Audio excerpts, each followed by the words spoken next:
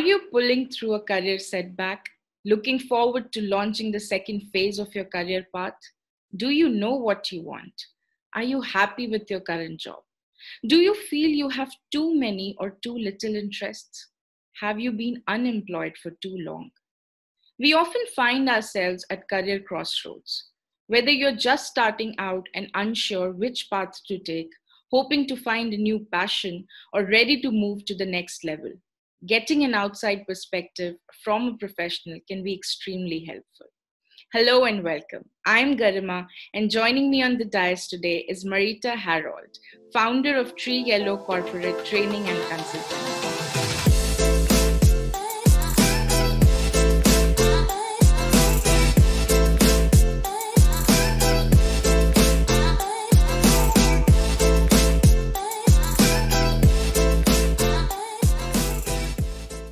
Thank you so much for joining me today, Marita. It's a real pleasure to be here, and I've been looking forward to it. Thank you for having me. Absolutely, Marita. Marita, let's begin with your story. Help us understand who you are, where do you come from, and how has your career path been? And listening to those questions, I'm not sure I've got answers to those questions even at this stage. It is a learning journey and path. At the moment, and I'll start from present day and then jump backwards in time.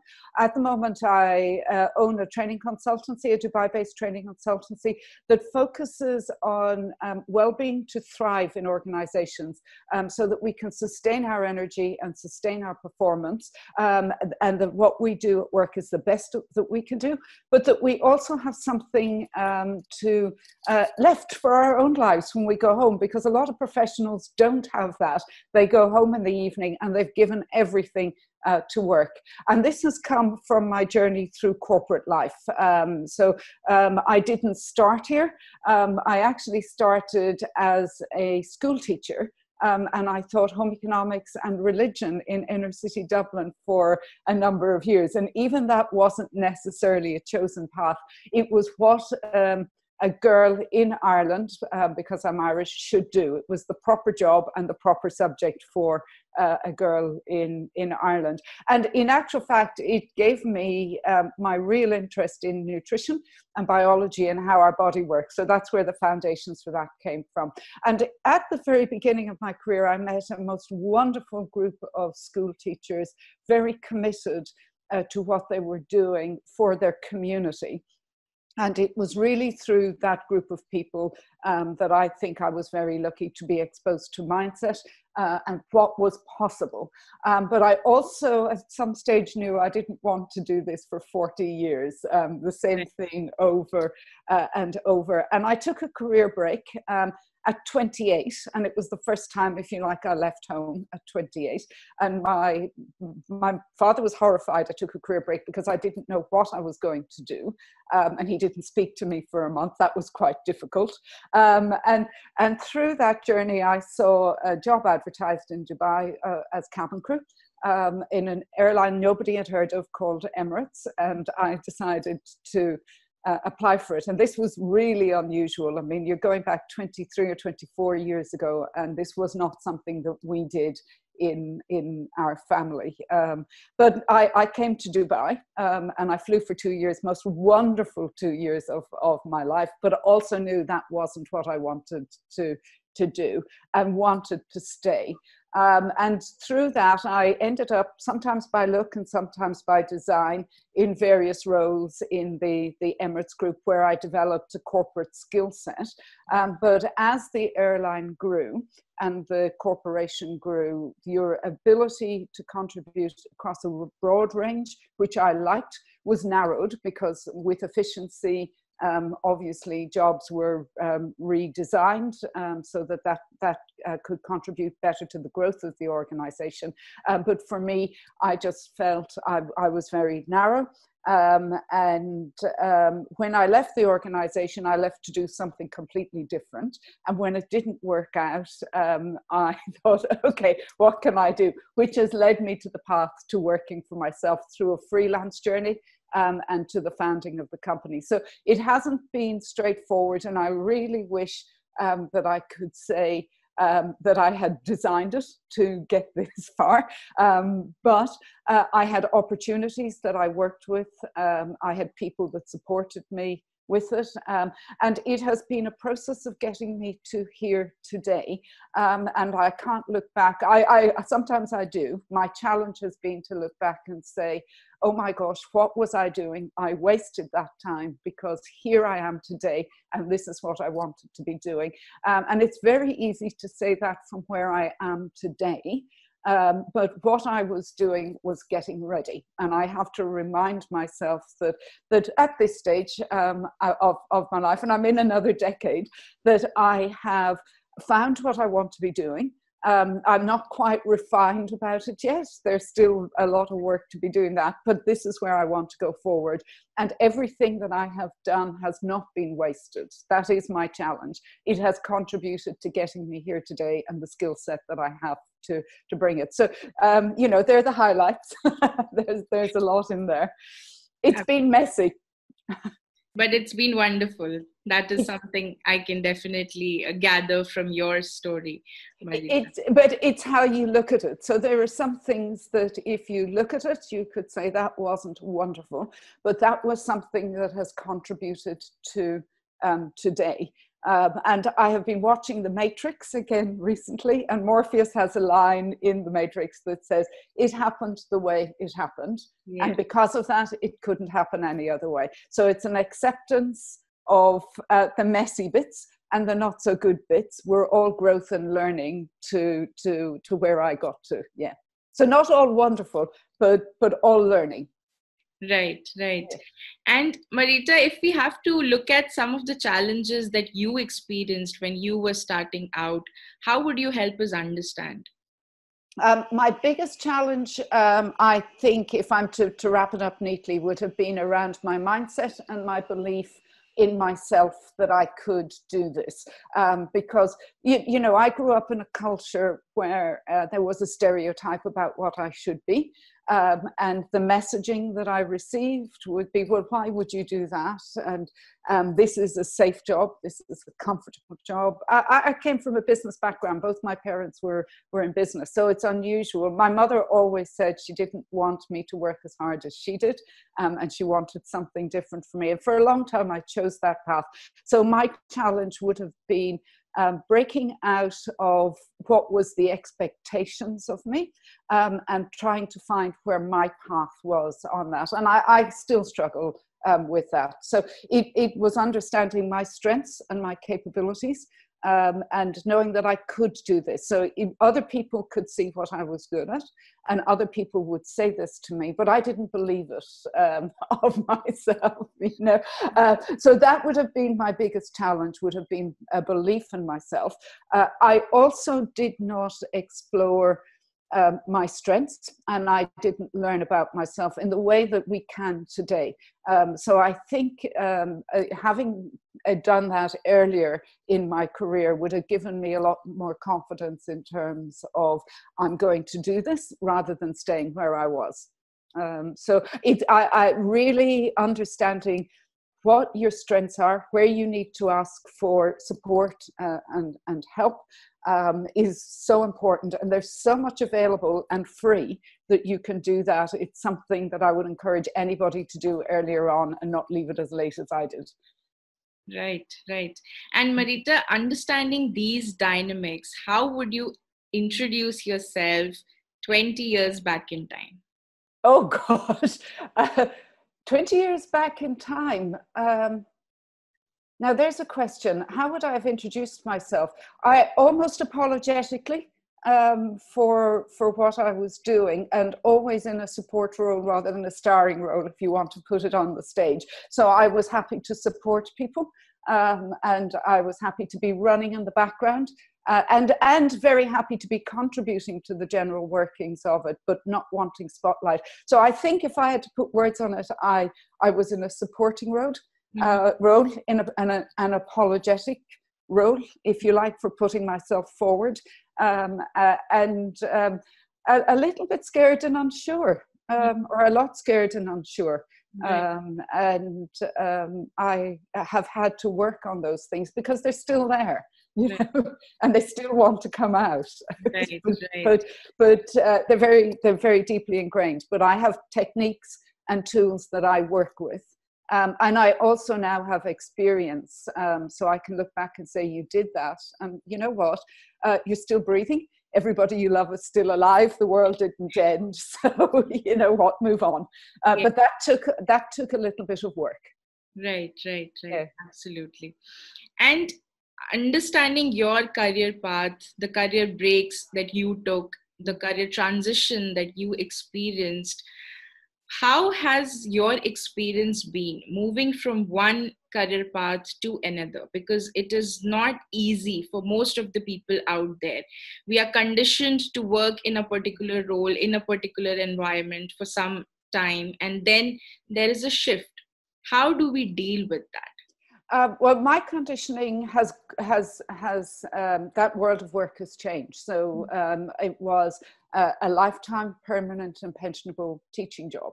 And I got that, you know, I got it straight out of college. So I didn't do the traveling that people would do. And when I took my career break, when you're teaching in Ireland, you're allowed or you were at that time, I don't know what it is now, you were allowed to take 5 years of a career break over your teaching career, split into 2 years, 3 years, or take the whole 5 together. And I applied for it, so it was a safety net. I came to fly for 2 years, and then or for a year, and then I was going home. And I still say I came out here for 1 year, and or 3 years was my contract, and I have stayed 23 years. So that I still say 3 years is what it was.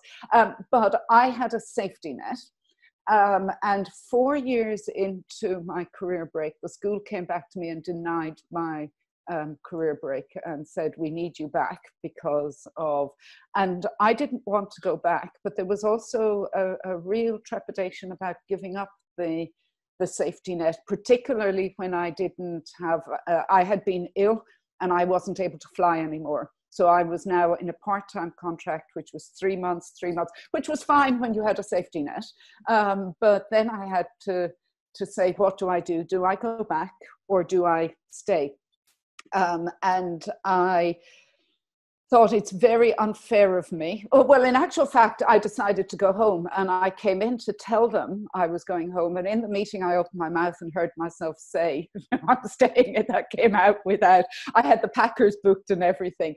But it was unfair of me to keep a job from the school because the school couldn't fill it. And that decision to commit myself to what I wanted was really powerful, because it was then the 3-month contract changed into 18 months, and then I got a permanent position because I built something around that. So in terms of that, when I was holding both, I wasn't committed to any, and my commitment to saying this is where I am rather than half here, half there was something that really helped move me forward. And when I moved, it was a role in the safety department with Emirates. So I worked in, I know the energy business is different, but essentially from a safety point of view, aviation and energy are the same. I learned a lot from the oil and gas business through the safety, to distill into aviation safety. And from there, when I looked at where I could progress, there was no place on the organizational chart for me. So I looked at what else was available in Emirates, and I moved into cabin crew management. And that was a fantastic move because it taught you about managing people, and you touched every process of every process in the company with the volume. So if you're a manager in a regular role, you maybe deal with it once in your career, but I had 700 direct reports, and you touched every single process every week. So that gave me a great grounding in refining my people management skills. And I would say to everybody, that's something that, regardless of what your industry is or your role, people management skills, if you can, is something that's a game changer. And then it was a progression of where can I go here after spending 700 people for 3 years draws on your energy, and it's not something you can sustain forever. So where can I go from this? And I looked within the organization. I did leave for personal reasons. I was going to retire at 45, and it spectacularly didn't work out. So my next transition was I could not get a job, but there was a market for work. I could get work. So I decided to freelance with jobs that I was able to do. And through that, I understood really my value of what I could bring, because people were charging for me, but giving me something different. And I wasn't involved in the process, and I didn't have control about what was being delivered in some cases. And I looked at it and I thought, I can actually do this for myself. So that was the last transition. But if you're looking at it now in terms of conditioning, there isn't a job for life anymore. And I think that's really important. So I started out my journey thinking job for life. And I think there's a lot of people, particularly at the moment, who have been conditioned like that are suffering dreadfully, because we haven't in organizations, a lot of organizations, not all, built a skill set so that we can help people, if you like, leave. We want to keep them. But, in terms of a philosophy of leadership and developing people, we should be developing people so that they can grow and leave us, but not want to leave us, if you like. But I think a lot of people at the moment who have been in jobs a very long time and those jobs have gone, don't have the skill set. And that's very upsetting when it's something that we can provide. Right. Yeah. And there's a very interesting point that you mentioned here.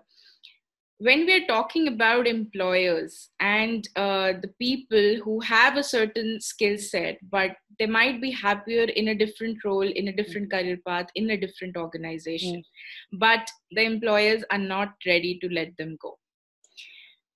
In this situation, what would your message be for these employers? For the employers? Yes. Oh, okay. Well, I don't think you can keep, as an organization, I don't think you can make somebody stay. The organizations set themselves up, or have done, to entice you to stay. So people do. But from a company point of view, of course, you want to keep the best of the people. But in terms of doing that, people stay it's not about money. People stay where they've got opportunities to grow and develop. And if you grow somebody so that they have the ability to move somebody else, but treat them well enough, that people will stay. So what I would say is, don't be afraid of investing in people. When you can grow and you have opportunity, invest in those people so that they have the choice, but their choice is that they will stay. Right. And we can see the organizations that do this well, you see that. You've got very dynamic people that have been there a very long time and have no desire to leave because they've been invested in. Absolutely. Yeah. And there's this feeling, when we were talking about your career transition, there's this feeling of, I might get a job, I might not get a job, and I did not get a job. Now, this environment is particularly very scary for some people out there. And considering the fact that oil and gas industry is one of the hardest hit sectors in these times currently, with the massive job cuts and layoffs, how would you help these people? What would your message be for them? Okay, so, it's an individual basis, but certainly the ability to learn and unlearn is really important at the moment. So in terms of, it comes back to a belief in yourself. There are people getting jobs at the moment. And there are people that are not. And it is I think the belief system and how you feel about it attracts different things. I think sitting down and understanding where your skill set is, not specific to an industry, but a skill set that you can offer across the board, understanding that skill set. And when you go through, our brains don't like uncertainty. So when you go through what you're good at and you find evidence of where you've applied that, you're creating some certainty for yourself. Right. So I know I can do this. I know I can do this, and this is where I've done it before. And then it's about having belief that you have that skill set, and that skill set, where can you apply it? So instead of one way thinking, where would this skill set be useful in another industry? Because it is transferable. I was aviation. People say to me, where do those dots connect? They do connect. It was looking to see, what do I have that I can offer somebody else, and where can I offer it? And that was a large part of setting up a training consultancy, because there are many. So what made me different? And I would say, look at 3 things that you can offer that combined make you unique. So you might have, there are lots of people that can do well-being. There's lots of people that can do leadership.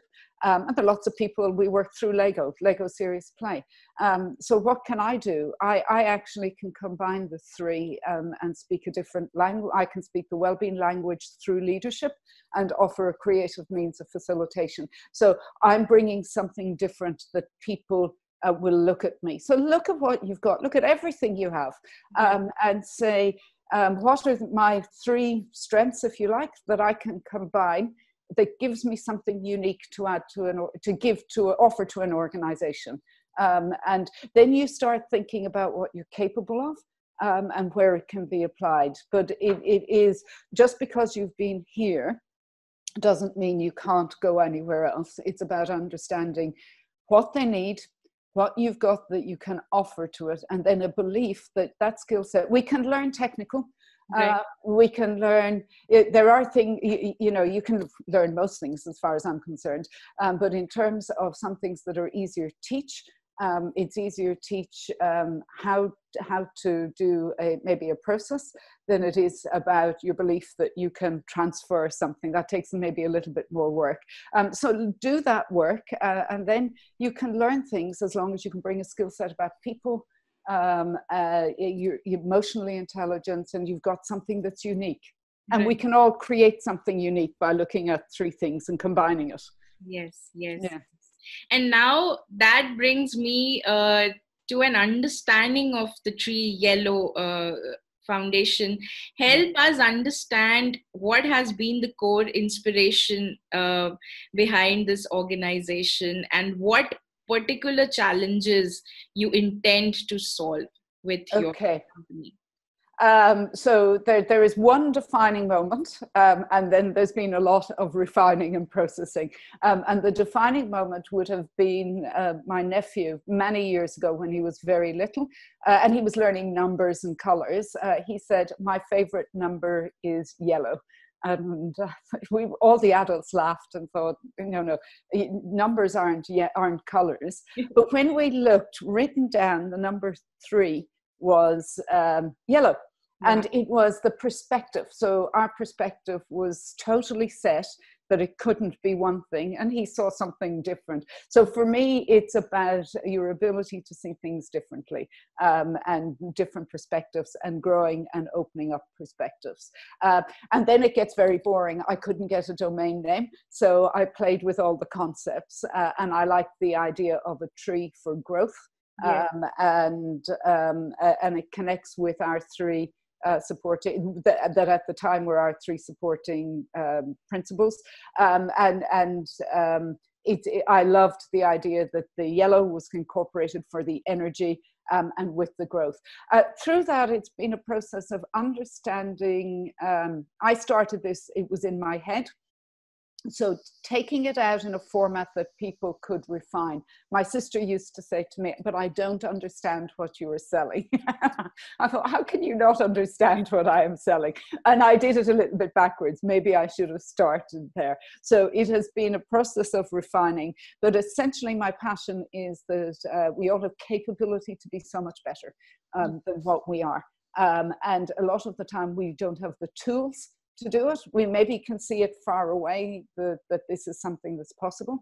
We don't have the tools. So if you like, the problem that we solve is the how to, in terms of, and across various disciplines of business, to be better so that you can live a better life, that you're excited about going to work and that you've energy left to come home. And it may be through traditional tools like nutrition and exercise, but we look at mindset, how you combine them together, rest and recovery, and that's across the physiological, a lot around belief and coaching. With individuals and with groups.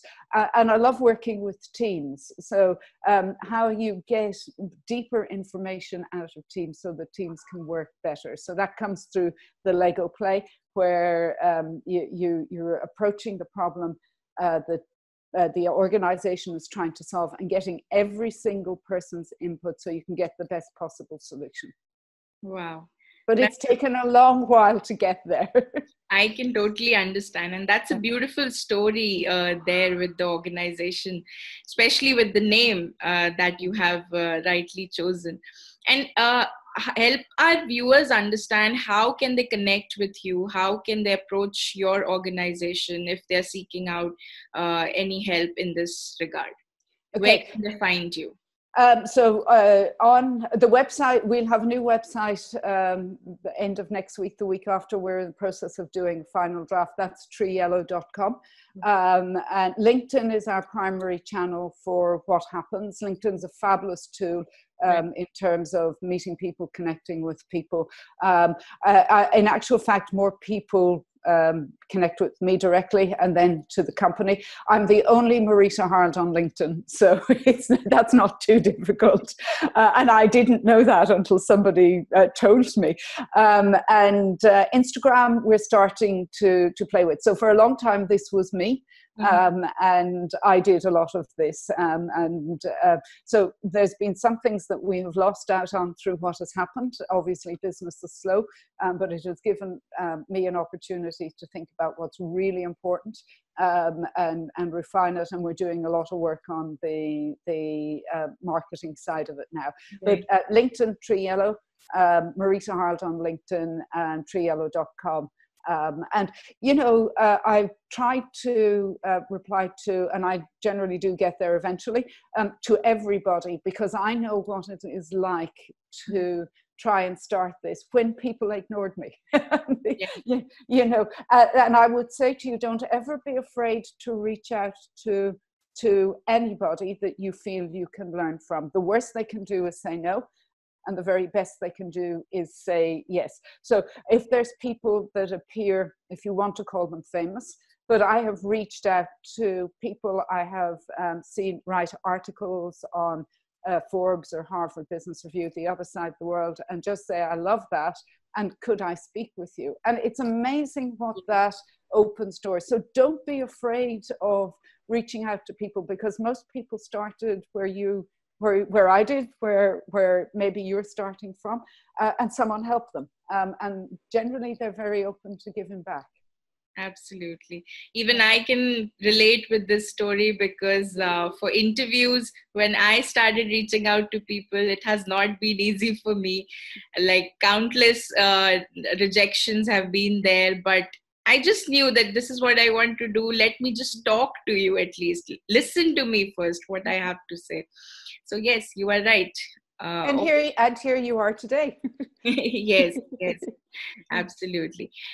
Now, Marita, how are you looking at COVID-19 and its impact on the global community? Because this is definitely something we have not experienced before, a completely new terrain, and we do not know what is there in store for us. How are you looking at this pandemic? Well, personally, I needed to stop. So at the very beginning, when we didn't know the impact was going to be, and I thought it was going to be 2 or 3 weeks, I was actually very happy to stop and to regroup and think things through. There's no doubt it's changing the world. And as you say, we don't know how, and I don't know how. How I look at it for me personally is what can I bring to what can I bring to that people need at the moment? And some of that may be paid. A lot of it is voluntarily. But I think we're rethinking the way we did we did business and we do business. There's a lot of people unemployed that are looking for jobs, and that's going to last for a long while. And really, for me, in my little bubble of the world, where I see the biggest impact is people don't have the skills to deal with it. So for me, I know there's things happening economically and there's things, but what I'm seeing is initially people didn't have the tools to deal with the mental and emotional uncertainty that came with this, and that has brought with itself just so many issues. There are opportunities. There's people growing out of this. There's people finding new things out of this. There opportunities are there, but the skill set to resource that is where I see that people don't have. So for me, this has been the biggest impact in my bubble, is the amount of people that need support and that maybe don't know how to provide it or to resource themselves. Right. Yeah. Yes, and it's particularly overwhelming for the student community, especially for the class of 2020 graduating this year. There is a lot to take in for them. What skills do you think they would need that would help them stand out and make an impact? And what should they really focus on during these times? So it definitely, I think I've said it already, it's definitely the ability to learn and unlearn, and to adapt. So being able to say, okay, today this is true for me, but tomorrow I need to forget it. So to question, to keep asking questions until you find the right question, because if you're asking the wrong question, you're going to be thinking about the wrong answer. But it is really about, if you're not getting the answer, how can you ask the question in a different way so it can shift your perspective? And I remember starting out and thinking, what is it going to look like? You don't need all the answers now. You just need the next step. And the next step leads to the next step. And so understand as much about yourself and your strengths as you can.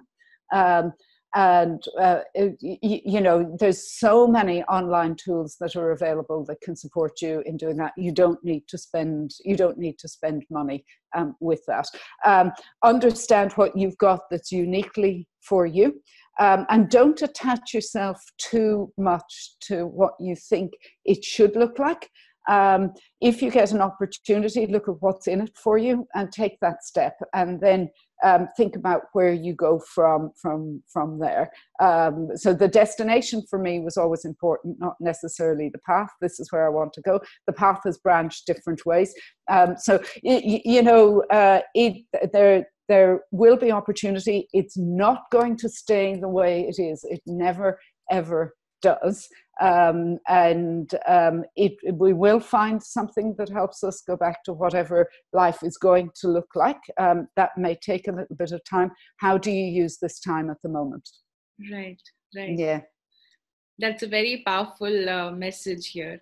I would like to understand, how do you look back at your journey? Because your story is very, very interesting. And what I can gather is you have taken every challenge in your career path head on, and you have emerged stronger and better with each particular challenge, I would say. Sometimes I wish I hadn't taken them all head on. So that would have been, that there were softer ways of maybe doing that. But my mother used to say to us, the quickest way around it is through it. So that's something that I use. When you look at it, there's no point in avoiding it. It's there. So what do you do to get to the other side of it? Some of the challenges have been, so when I look back, the challenges have arisen because I wasn't listening to where I should have been. So they've all taught me something. So if I look back, I wasn't listening a lot of the time to what was happening around me. I was listening to the story that was in my head about what it should be. Or maybe I wasn't just listening at all, I was just going with it. I would like to say, have a plan. I think that's good, and have some shape of what you would like, but the plan as a guideline of where you go, and listen to the opportunities, and listen to where you are good at. I heard on a podcast at the weekend, one of the things is, what do other people say about you, or what did they say about you as a child? And that was really interesting for me, because the things that were said about me as a child is what I'm now realizing were my strengths. And I've spent a lot of time ignoring that. So I would say, looking back, I didn't listen. So it's taken me longer to get to here than maybe it should have done. But again, I accept it couldn't have happened any other way. So you can make it easier for yourself, or you can make it a little bit more difficult for yourself. But look at what you truly want. It doesn't have to be the paid job. They can exist separately. And you can find, your paid job doesn't have to be your passion, but you can still have meaning and contribute to the organization and pursue the passion in an unpaid capacity. It doesn't have to look one thing like the other. So don't get too set in the stereotypes around it. And when there's opportunity, really stop and think, what's this telling me? And how can I use this to go to where I want to go? And that's what when I look back, that's what I see. And if I'm on a bad day, I see it as wasted potential. And if I see it as a good day, it is the way it happened. I don't spend a lot of time looking back. I take the lessons and I look forward. So what were the lessons? I can't change that. How can I apply them going forward? So look back to learn, take it and move it forward. But don't spend too much time looking back or in the past. It doesn't help you move forward. Absolutely. And you being a founder yourself, what is your message for the founders and entrepreneurs out there? It's worth it. But that brings with it, it's not always easy. So, I have, if I have to say, one of my strategies in the very early days was crying. I cried a lot because it got everything out, frustration, anger, disappointment, you have to commit a lot to it. So you do have to give things up now to have the things you want later. Patience implies that it will happen. So be patient. Patience is wonderful. If you're patient, you already believe it will happen. So be patient with it. And if it's not working, look at why it's not working. Is it something? Don't be too emotional about it. If it's not working, because you want to keep it, why? Question that. You don't always have to go with the rational decision, but always question it and understand why you're making the decision. And when it works, it's so wonderful, So hang with it. If it's something that is tough, there's a great satisfaction of refining it and watching it work when it does. Right. Yeah. Right, Marita. Thank you so much for sharing your story, your unique journey with me today. Thank you for joining me, taking out the time for this discussion. It has been absolutely wonderful having you on the Dais today. An absolute pleasure to be here. And please reach out if you want to reach out. Not you, but to your audience. I'm very happy to help if I can. Absolutely.